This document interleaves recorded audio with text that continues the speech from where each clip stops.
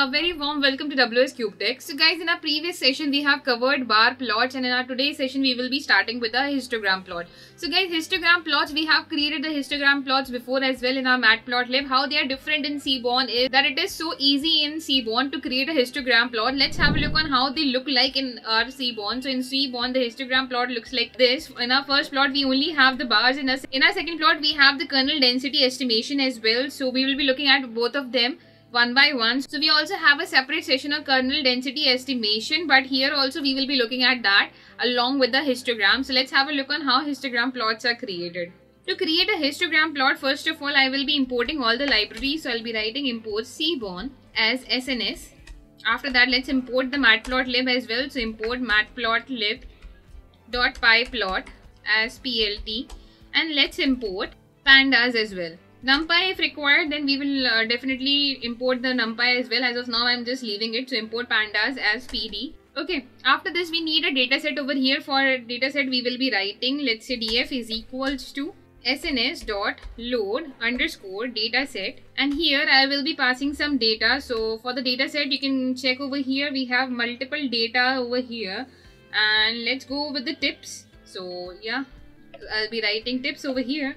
Once we have written tips, we will be writing df.head to obtain the first 5 data which is there inside our dataset.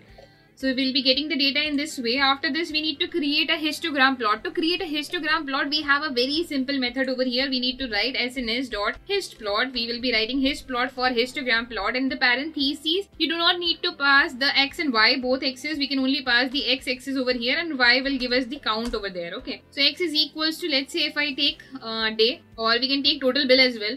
So x is equals to total bill, and we can give the data. That data is from the data frame. Let's run and see how the output looks like. So this is how the output looks like. This is our data over here. This is histogram plot has been created, and I'll be writing plt.show. So here on the x-axis we have the total bill, and here on the y-axis we have the count of it. So this is how a histogram plot has been created. If you want to give a gaps in between, for that what you can do is very simple.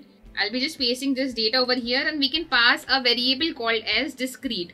And discrete is equals to, if I'll write false, let's have a look on how we will obtain it. Discrete is equals to false will give us a data. That means it will give us spaces in between, and we can actually get accurate data over here. So wherever data is not available, so here in this case what is happening, that wherever the data is even not available, there also it is showing us a line. That means all the bars are attached together. But here we are getting an accurate data. So this can be done by getting discrete is equals to false. Talking about the hue over here, if I paste this same data and pass hue, that hue is equals to, so hue, let's say hue is based on our gender. So for that I'll be writing 6. And if I run it, this is how we will obtain the hues. You can see the data is overlapping on each other. This is happening because wherever the data is overlapping, you can see a gray color data is there. So that means the data is overlapping on each other.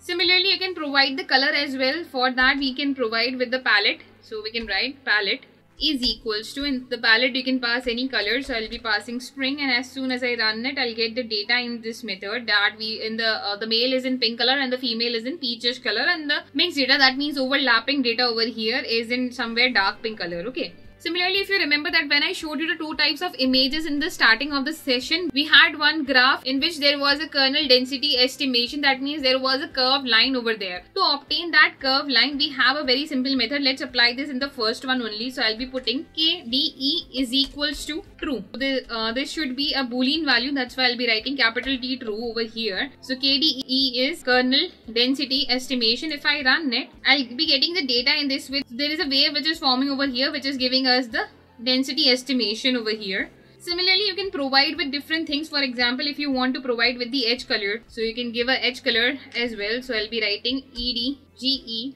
color. That means edge color is equals to, let's say I want an edge color of red color, and if I run it, this is how the output looks like. And similarly, if you want the line style, so over here right now we can see we have a solid line. So if we want a dashed or dotted lines, in that case what we will be doing, we will be writing line style is equals to, and in the double quotations I'll be passing 2 dashes, 2 hyphens, so it would give me a dashed line over here. Similarly, you can provide with different things as well. Suppose if you want to give a same color over here, for color you can give any color. Let's say I'll be giving hot pink, and I'll be writing hot pink over here. As soon as I run it, I'll be getting the hot pink color over here. Similarly, if you want to provide with any color, you can just write a color name, or if you want to provide with a different colors, you can inside the palette you can provide with the different colors here. So I hope guys over here histogram plot is clear to you, that how we have created it and how we can add KDE to it, how we can make it discrete and non-discrete. So if you don't want it to be discrete, then you can just leave it default, or you can write